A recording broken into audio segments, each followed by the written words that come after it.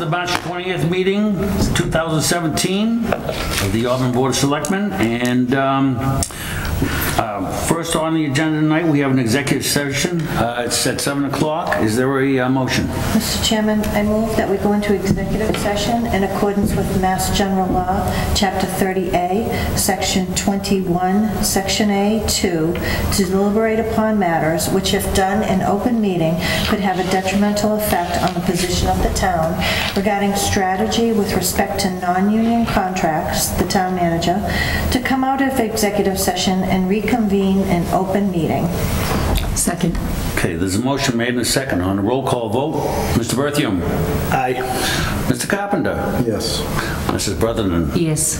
Mrs. Goodrich. Yes. And the chairman votes yes. Executive session. We are back from executive session.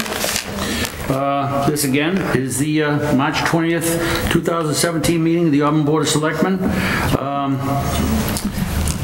This meeting is being recorded. Is there anybody else in the meeting recording tonight? Our representative from the Worcester Telegram and Gazette. And being no others, can we stand and salute the flag?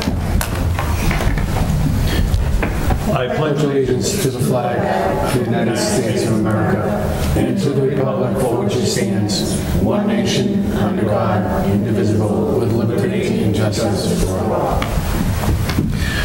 Okay, first on the agenda, I understand we have no public comment, so we will get started right into Board of Selectmen general items. Our first one will be the outdoor entertainment license at Sheldon's Harley-Davidson. The event's on the 2017 calendar at 914 Southbridge Street in Auburn. Is there a representative from...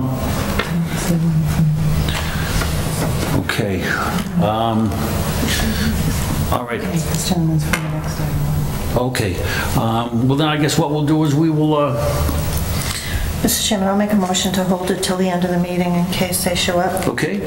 Second. All right, so motion been made and second to hold item 7A to the end of the meeting so that we have a representative from Sheldon's here. All those in favor? Aye. Aye. Opposed? Okay. We go to 7B, the transient vendor license. Big T's Jerky House. It's a mobile food truck. And is there a representative? Please, come forward. Here, you can come over here. Yeah.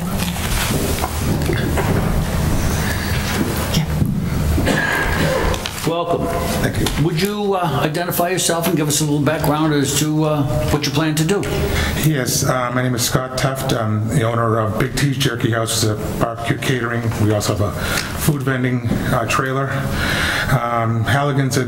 Steve from Halligan's had contacted us a few weeks ago and asked if we'd come out on Thursday nights during the summer. I guess between 5 and 7, he has some customers that would like to have food. And so basically, we are going to serve barbecue food there. Okay. And is there a specific time that you've got here? You said between 5 yeah, and... the exact times. I think it's sometime around 5 to 7, 7:30-ish. Okay. I'm just going through here just to see if it actually does tell us exactly what the time frame is going to be. I know we have the certificate of liability insurance, the DCG notice, but it doesn't give us a specific time here. Open as scheduled. And I guess that's kind of wide open for us. Is there any way we could be more specific for the application? And you said you had talked to Halligan's and they want to provide food out there. Yeah, we won't be out there till after 5 o'clock. We'll be there about 4:30 to set up, but we won't, because we're someplace else earlier in the day. So I won't, it's from 5 to like 7:30, I think you need us there. Okay, so can we apply that to the contract, Sure. or to your application rather? And so it'll be 5 till 7:30. 30, yes. And then you'll break down from there. Okay. Chairman, can I ask a question regarding... Mrs. Goodrich. Just the time that we're on. He asked for a weekly, which I support the 5 to 7:30 weekly. You said that's a Thursday night? Yes. But it also says here a fundraiser in June, so we certainly don't want to tie your hands to a 5 to 7:30 if you expect that to be a different time. So could you tell us a little bit about the event in June? Yes, I guess there are 2 Saturdays that he's hosting during the day. My event coordinator handled all the times and dates. I believe it's June 24th. Is a Saturday, and there's one other date, I think in August, that's just a Saturday afternoon. Okay. And let's see. This you've got for a weekly bike night and fundraiser in June you've got. And we don't see anything in here for August. And the other one is open as scheduled, so that leaves us kind of open. So we should have some sort of a specific time period. If you could get the schedule for the Thursdays and also for June and for August for those two and for the application. Mrs. Goodrich. Thank you, Mr. Chairman. So I know it's early and we haven't asked many questions yet, but I'd like to see us take this as two separate issues and look tonight at where he has more information on it, look tonight to the 5 to 7:30 Thursday evening events, and then ask the applicant to come before this board with additional information so that we have a better understanding of what the event is, how many people there will be, like we treat it like any other larger event. We don't know if there'll be, police details needed, which would be no, it would be on Halligan's, not this gentleman, but I think we need a little more information on these Saturday events, if they're all-day events, especially if they're tie in with some other proposed events that we have. Okay. And along with that, the 5 to 7:30 Thursdays, starting when till ending when? It's pretty much a wide open application. Yeah, I guess Eileen from the Board of Health suggested I go for the transient license because it has more flexibility. Okay. And that's the reason why we chose it. Instead of doing the day-to-day, the actual individual dates, she asked us to go for the transient license because it gave us more flexibility in the time and the schedule calendar. Yes, Mrs. Goodrich. Mr. Chairman, might we hear from Mrs. Coyle on this, just if she has any additional information? Ms. Jacobson, can we have her come forward, please? Just the difference with the transient license and our concerns with times and crowds and tied into other events. Sure, good evening. So the Big T's Jerky House has come and has been working with Eileen over the past several weeks and has also attended DCG. They have been working on getting the paperwork to us, and I think something as early as even today came in regarding the events. So it's our understanding that the Thursday nights was kind of an event in itself, so the Thursday nights throughout the summertime. And then the two fundraisers, I know that I've seen some talk about it, but I don't know the exact dates. I can check with Eileen and report back to the board as to if we have any times on those. We were working on getting the details for the actual permitting of the food. I think that we had referred Big T's over to the Selectmen's office, and I know Shannon had been speaking with them as to them getting a transient vendor license just because they are a mobile food vendor. I think at this time, and please correct me if I'm wrong, sir, at this time you were only looking to be at Halligan's, so it was for these specific events. Now, if the board does not feel that transient vendor is needed because he's not going, around the town, he's only going to be at one location. Obviously, that's that's for your consideration. But with all mobile food vending, we typically recommend a transient vendor just because it gives them the option if they want to, go to another establishment. It gives them a little bit more leeway for their business. Well, I guess I could understand that. Are you saying that this transient vendor license would be good for those, also for those other two events in June and August, so they wouldn't have to come back here and it would be covered underneath that license? Yeah, so he would report back to you that there was a specific date that you were going to be out there other than the Thursdays, 5 to 7:30? Right, so we can work with the vendor if you're comfortable with that for for the other two events, the Saturday events, you know, if they're going to be all-day events, or it's my understanding they're fundraisers. But we would have to report back to the board, but I'm assuming that you probably have concerns if they're, you know, all-night shindigs, and, you know, there's close proximity to residential neighbors, you know, behind the establishment. So obviously we'd want to have an understanding that if this is a daytime event, you know, if it's 12 to 5, that's a little bit different than, you know, 5 to midnight. So.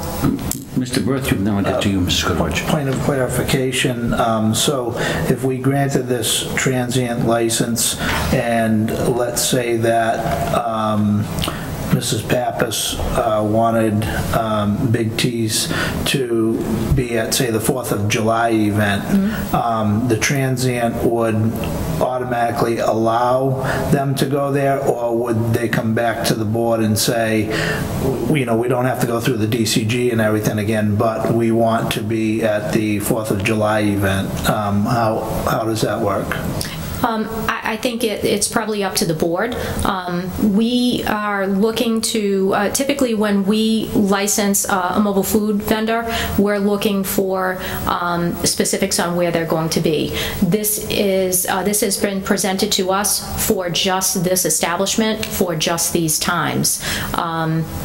And, you know, certainly we would consider that, you know, licensing them for the food portion of it, whether or not you want to give consideration for the vendor to be able to, you know, be at other events, obviously town events, you know, it certainly could be considered.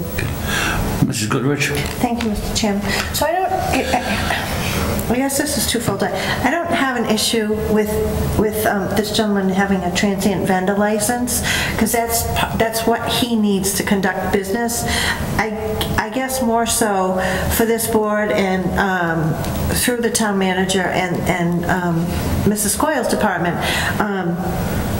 The red flag to me is there could potentially be larger events that may require an outdoor entertainment license, or you know, other issues that need to be addressed by this board. I just want to make sure that that this is only allowing this truck to sell on this property or around town. I had a transient vendor license for years. It didn't have anything to do with the business. But the red flag to me, like I said, is this is a concern that there are events down there that may need an outdoor entertainment license that this is triggering. And I believe that would be something that the you know, the owner of the other establishment would require us to come back and see us. I just want to make sure that we're all on the same page here, that we need to be aware if there are events going on. Mrs. Brotherton. Yes, thank you, Mr. Chairman. Mr. Taft, do you have any idea of like the start date of these weekly? Yeah, I think it's May 27th. I'm sorry, sir? It's in May 27th. May 27th. It's right around May 27th. Thank you. I can get you guys all the exact dates. Okay. Excuse So me. as soon as possible. Thank you, Mr. Chair. These are the bike nights they had down at Halligan's last year. I believe so. Okay. All right, and I can see here that you've also had a chance to meet with the DCG. Yes. And you're familiar with their requirements. The applicant shall obtain all the necessary permits and inspections from the town departments, boards, and/or commissions. And the applicant must ensure that the staff is serve-safe and allergen certified. Yes. So you will be willing to work with the Board of Health on this, and Yes. with Mrs. Coyle's office to take care of all this. Yes. Mrs. Coyle. Sure. Just to maybe relay some of the concerns or the red flags, perhaps you can approve it with some conditions. If the scope of what Mr. Teft is offering, if he's going to be anywhere else or doing any other events, perhaps he notifies the Board of Health, and we can bring that to the Board of Selectmen for, if there's concerns that we need to work out. That way it just kind of gives a layer to make sure that communication is maintained with the vendor in our department. Okay. Is there anything else? Yes. And this is probably not for me as much as it is for the Board of Health, but when you come to Halligan's, is the food being cooked outside, being brought inside to be eaten, or is the food being cooked outside and served outside? Brought hot, kept in warmers, and served. Outside? Yeah.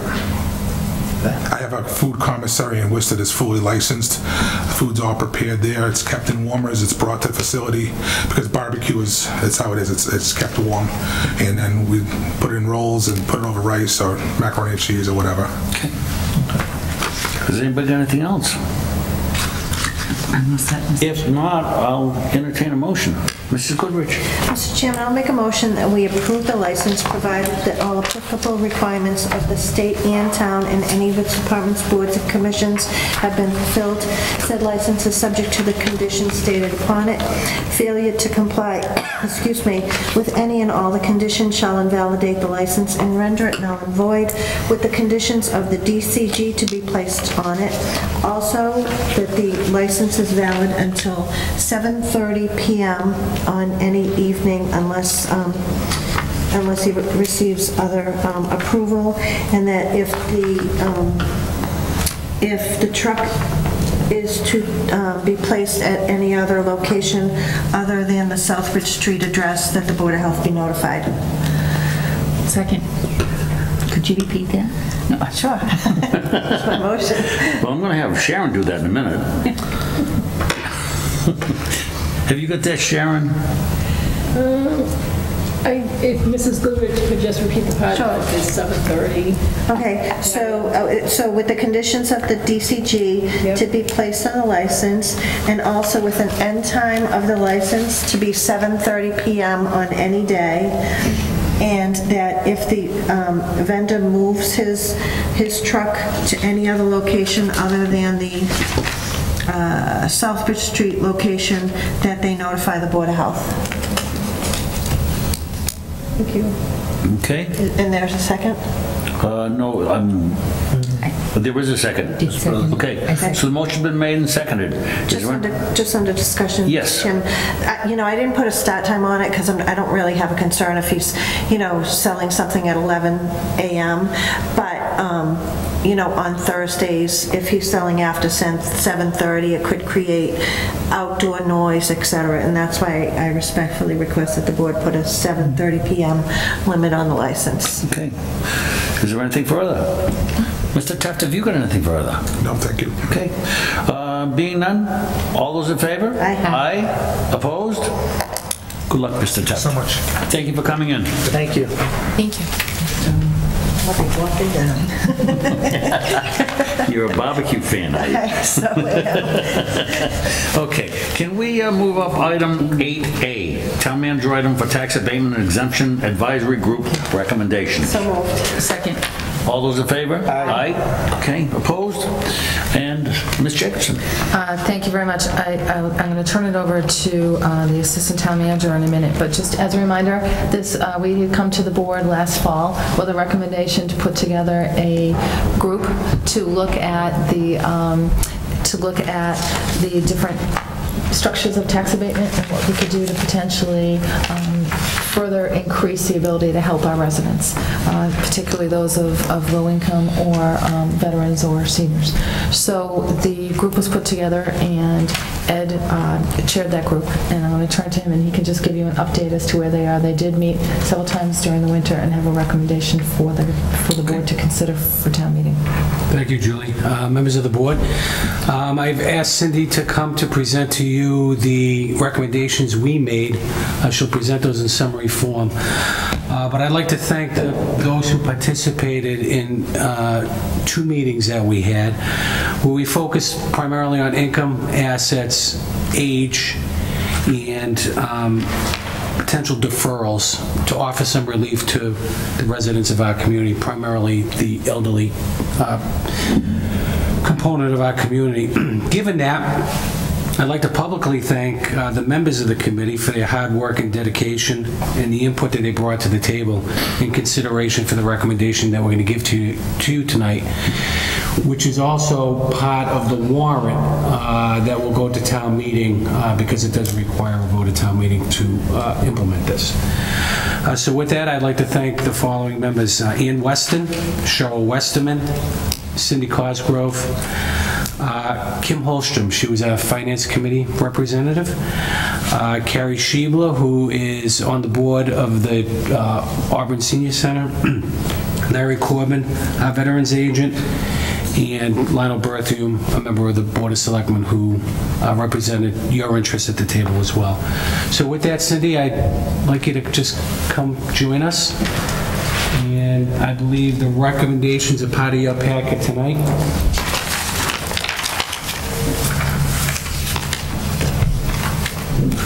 So these are all the statutory exemptions that we could address that would hopefully allow some relief to the elder population as well as some of our veterans here in town.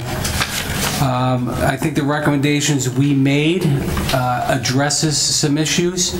Certainly, without knowing what the financial impact was going to be, we would be willing to reassess and address these once again, once we determine what the financial impact is going to be. So I think there's a consideration or a consensus that we could loosen up some of these requirements in the future, but we thought it wouldn't be prudent to do that without realizing what impact it's going to have in terms of financially meeting those obligations. So with that, Cindy, if you could just briefly... Okay. And I'd like to reiterate Ed's thanks to all the people who did work on this. I think we came up with some great ideas. It's a difficult thing when you're in my office dealing with this every day and trying to find ways for relief that are cost-effective for the town as well. So we reviewed, there are 4 different motions that we're bringing forward. The first motion is involving the property tax deferrals. These are programs that, rather than exempt or excuse taxes, allow for payment of taxes to be suspended for a period of time. In the case of the temporary hardship deferral, applicants have the ability to defer taxes for 3 years, and then they're responsible for a repayment plan. For seniors, the deferral is until the sale of their house or is due up upon their demise. Basically, the motion that we're proposing was to reduce the interest rate on these property tax deferrals for both temporary hardship exemptions under Clause 18A, which is currently at 8%, and the senior hardship deferral under Clause 41A, which is currently 5%, and we'd like to bring them both down to 4%. This will make a single interest rate for both deferral clauses. It streamlines the administration for the treasurer-collector, and it will make the repayment plans more affordable for those trying to recover from their financial difficulties. For senior citizen, there were 2 motions that we're proposing from the work group. The first one is to decrease the age of eligibility from 68 down to 67 for the 41C exemptions. It's part of a gradual process that we started a few years ago. Once again, very conservative, but bringing it a little closer to the age of retirement. The second part of that was also to increase the gross receipts for married applicants to $30,000 and the whole estate for married applicants to $50,000. It makes the limit for the married applicants a little closer proportionately to what we did with the limits for the single applicants a few years ago when we had originally visited these exemptions. The final category of exemptions we addressed were for disabled veterans and veterans who are deployed overseas. For the disabled veterans that fall under the clauses 22, 22A, 22B, 22C, D, E, and F, these are our disabled veterans. We would like to reduce the residency requirement for the veterans in the state from 5 years down to 1 year. Right now, if somebody with a severe disability who is a veteran moves into the town of Auburn, they have to wait 5 years to get any tax relief. So this will reduce that waiting period. We also voted to propose a motion to accept the provisions of Clause 56, which allows an exemption of the real and personal property, so that would be real estate and motor vehicle excise, assessed to Massachusetts National Guardsmen and reservists who have been deployed overseas. And what we had proposed, because we have to set an amount for that, is 50% of their taxes for the year. And those are basically the changes that we put forward. There was one amendment to one of the motions that was in the original package, and I believe it was handed out. And that was just, what I had forgotten to do was change when I brought the interest rate down to 4%, I had just addressed the hardship and I had not addressed the 41A senior exemptions, and what we'd like to do is keep those the same. Do you know how much involvement there's going to be with the town? Are there going to be a lot of people involved in this program? Just from off the top, are you aware of many? We've had a few married couples who missed the exemption by very small amounts. They seem to be the biggest problem area right now. For the senior exemption, what happens is they qualify 1 year. The next year, they get a tiny little raise in something, and it literally removes them from the program because we're not keeping up with the rate of inflation. So this will grant relief. I mean, even if it's only 4 or 5 people, it's substantial to those 4 or 5 people. By lowering the age, we really have no way of knowing what the impact is on that. So that's why we've been very conservative and only gone down the 1 year. And you feel that, well, I guess through Mr. Kastanovich, I guess you feel that this is the first year we were going to try that as a, an experimental, and then go from there for maybe next year to take a look at it again and see what the results are? We'll look at the financial impact as a result of the change of age to 67 and then make a determination whether we want to revisit that in ensuing years. What we will do from a budgetary standpoint, these financial impacts affect our overlay account. So we have made a recommendation in the FY18 budget to increase our overlay by a value of $25,000 to accommodate the additional need that may be granted as a result of these changes. Okay. Does anybody else have any other questions? Have you got anything else, Eddie? No, I think that covers everything that the group had discussed and recommended. Okay. And Cindy, anything else from you? Not that I can think of. Okay. Now, these motions here in front of us are for us to approve tonight, or these are going to town meeting on... So we would be looking for an approval based upon the recommendation coming from the group to the board, and based upon your vote, that would be the warrant article that would then end up for town meeting at the annual town meeting in May. Okay. All right. I guess before we make the motion, how do we, well, is it going to be, will these be on the town meeting warrant for our special town meeting coming now? Will that be in the annual town meeting? Be the annual town. The annual town meeting, okay. I don't know, I guess because we have motions here in front of us, but it doesn't specify what article or how it should be identified on the warrant. Should we wait till our next meeting to identify that so that we know exactly what this board has recommended? Mr. Chairman, these are on the warrant. We put them on the warrant because the warrant opened and closed. Okay. So subject to your vote, if you approve these as recommended, amended, then I see. already on the warrant and no change will be required. Okay, great. All right. Everybody understand that? Yes. Okay. Articles 20 to 20, okay, so Articles 20 through 23. That's right, we do have that with us tonight. Yeah. Okay, then I guess what we'll do is I'll entertain a motion. We can take these as one if you wish, or we can take them individually, whichever you. Mrs. Goodrich. Mr. Chairman, I'll make a motion that we authorize town administration to place as presented in our packet Articles 20 through 23 on the May town meeting warrant as presented. Second. Okay, motion been made and seconded to recommend. Is there any further discussion? Being none? All those in favor? Aye. Opposed? Thank you. Thank you. Thank you. Thank you. Thank you. Cindy. Thank you, Cindy. Thank you, Cindy. Okay. Now we'll go back to, all right, we'll go back to item 7C. It'll be the May 2nd, 2017 annual town meeting warrant. Vote to approve the subject to final review by town council. I believe we did have one amendment to this. Sharon handed that out tonight prior to us to the meeting. Can you bring us up to date on what the change was on that warrant?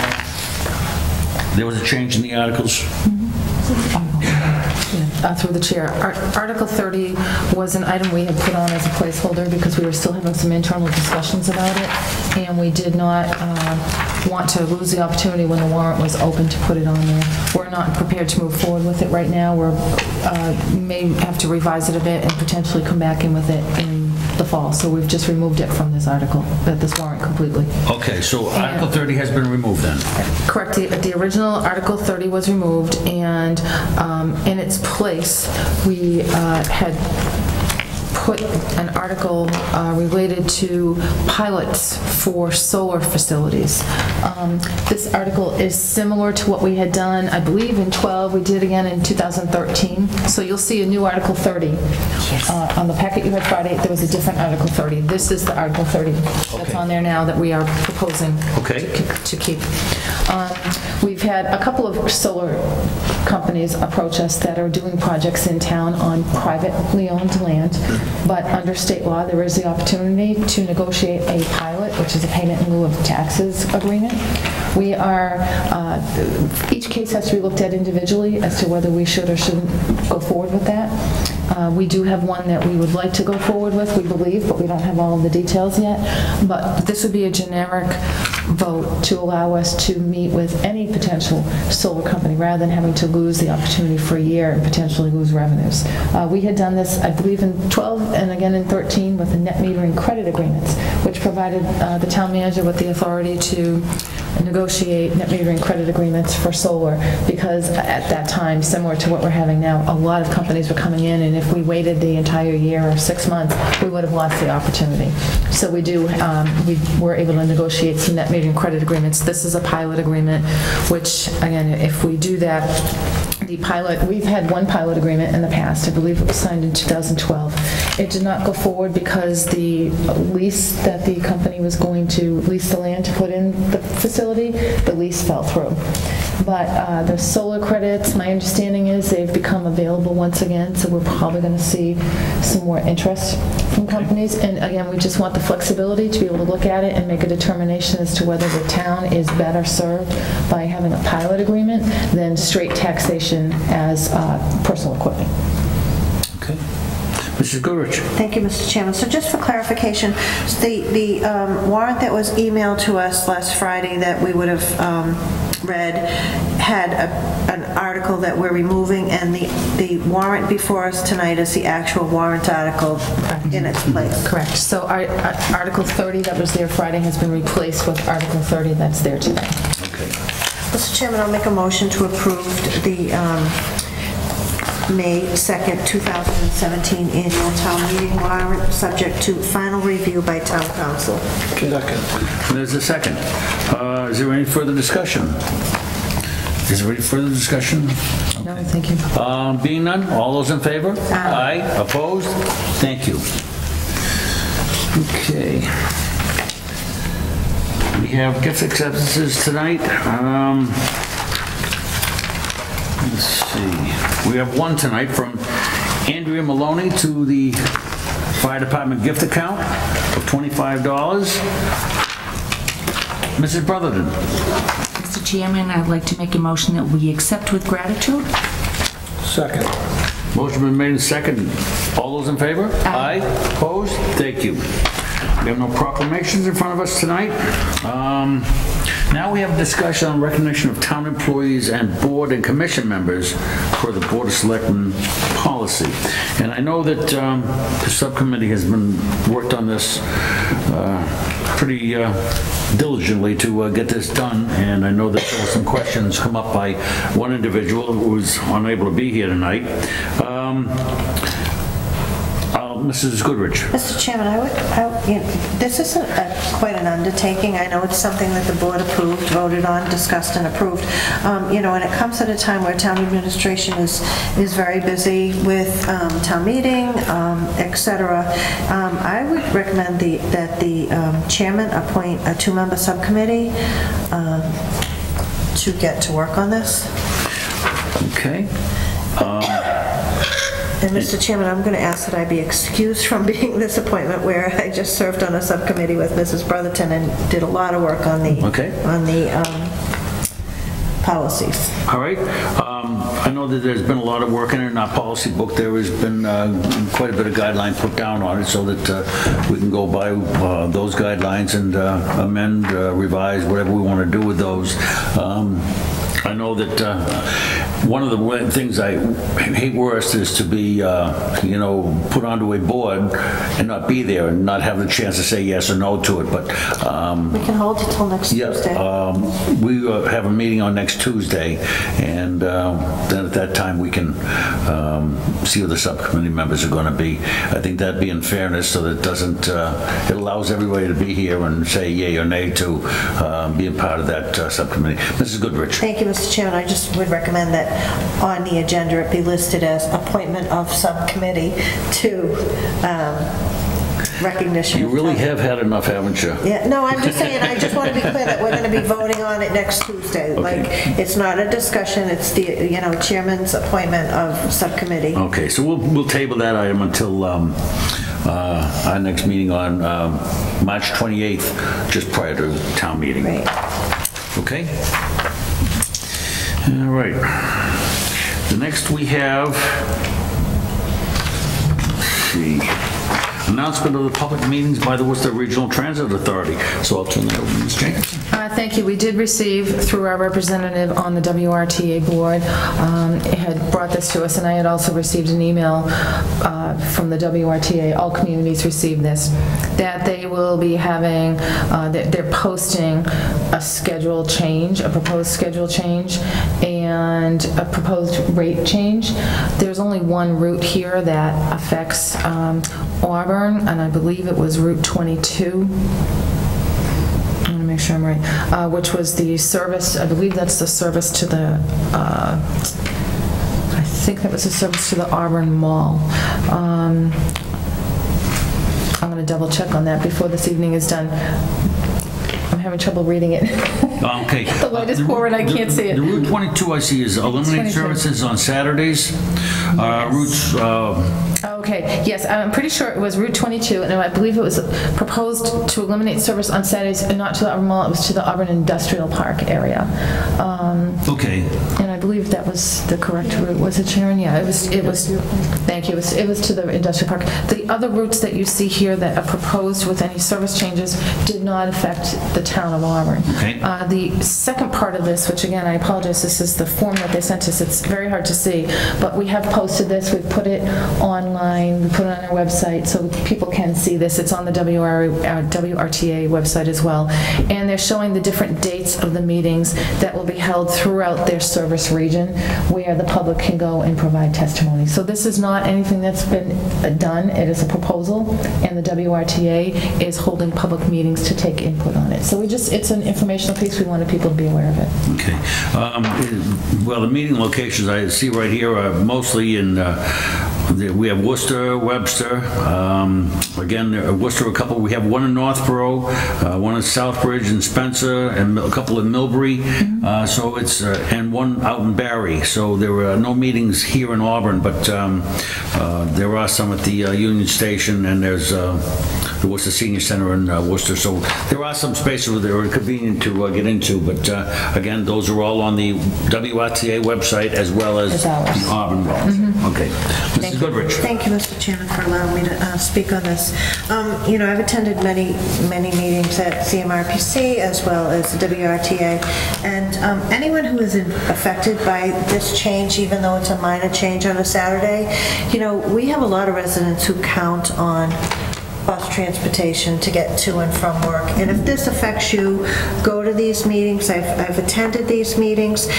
Get up, have your voice heard, and I've seen them actually, you know, if enough people speak up and say, I need this route, this is my livelihood, I've seen them change them, you know, and look at other options. So if this affects you personally, you know, take this information off the website and attend the meeting. And I looked at this briefly, but a lot of times they will take written testimony as well. If you send written testimony and just, you know, express how important it is, this transportation is to your livelihood, they do take that into consideration. Thank you. And through the chair, if I can follow up on that same vein, this appears to be, when we looked at the proposed route change, again, the Auburn Industrial Park. So businesses in the Auburn Industrial Park may be affected by this if they do have employees that come in for certain shifts on a Saturday that rely on bus transportation. I could be wrong, but I don't believe this picked up anyone from Auburn. I believe it picked up people from other parts of the region, including the city, and brought them into Auburn. So it absolutely can affect someone's livelihood or that of a company. Okay. Thank you. Anything else? Okay. On item 8C, this is the grant for CERT, and I'll turn it back over to Ms. Jacobs. Through the chair, thank you very much. We have been notified again by MEMA, Mass Emergency Management Association, that we have an opportunity under the 2016 SHSP/CCP grant, which provides funds to various CERT organizations, which are our citizen emergency response teams. And we've been very grateful and fortunate to receive grant funding from CERT in the past. We've purchased radios. We've had work done on the radio tower to make interoperability between our police, fire, DPW during emergencies, non-emergency events where we activate CERT. Here's another opportunity to apply for a 2016 grant. The grant is a competitive grant, but we are given a maximum amount on the grant. So the maximum amount based on our population that we could apply for is $3,500. So our grant amount is probably $3,499.93. So it's right in there. So we're asking for a vote to accept the funds should we get approved for this. As many times we have a short turnaround on these, so we had to get the grant application in prior to coming in tonight, but if we get the funds, we want to make sure that you're aware that we have this. And I want to thank Mark Moss, who's our Emergency Management Director, and Joe Chanette, who's been working with him on these grants and with us, and Eddie and myself. We do get a lot of grants, and it is a lot of management of the grants, but it's well worth it. You know, we look at it and weigh the opportunities, and this is a great opportunity. It's in this particular case, getting batteries and getting a connector to the from the West Street Fire Station up to the landfill where the radio CERT tower is. We want to activate that fiber optic line, so it's the activation of fiber optic line and batteries. I think 33 batteries for all of their handheld radios. So it's a great program, and hopefully our grant will be competitive and we'll get it. Terrific. Thank you. Okay, under 8D. Oh, I'm sorry, so would you mind voting? Oh, I'm sorry. Vote to accept the funds should we get approval. I'm jumping ahead here, that's all. Is there a motion? Did you say so moved? Absolutely. Is there a second? Second. Okay, motion been made and seconded to vote on acceptance of the funds when received. Thank you. Not if, when. The motion been made and seconded. Any further discussion? All those in favor? Aye. Opposed? Thank you. Now we go to 8D. And it's the early education grant through the community compact for $14,500. This is just an informational item for your information. If you recall, we had applied for the community compact through the state back in February of 16 and were awarded designation as a community compact for 3 best practices. One was a housing development of a housing plan, which is underway. We received a $25,000 grant for that. And very happy to say that actually the first meeting of the housing subcommittee is tomorrow evening at 6 p.m. And Mrs. Brotherton has been appointed to that committee, as well as 4 other residents, so we're excited to see that starting.